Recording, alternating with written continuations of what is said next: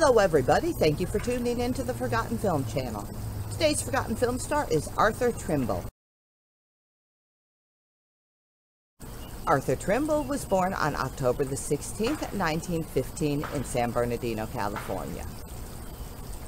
He made his on-screen debut in 1922. He was so cute that he was chosen to play the lead character, the strangely dressed Buster Brown, in a serial based on the comic strip series.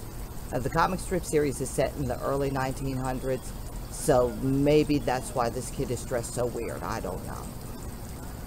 But it was extremely popular, and it ran until 1929. When his contract ended, he and his family went back to San Bernardino, and he just lived a regular life. According to records, he was employed by the Ford Corporation. He worked as a service mechanic. And in the year of 1938, he was going through a divorce that he wasn't handling very well. At 3 a.m. on August the 27th, he went to his estranged wife's parents' house, shot her 3 times, killing her. He left. About 20 minutes later, he turned the gun on himself. Arthur Trimble died on August the 27th, 1938, at the age of 23.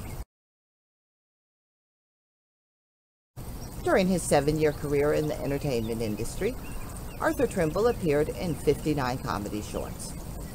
And what we have for you on the Forgotten Film channel is entitled Buster's Picnic. It's from the year of 1927.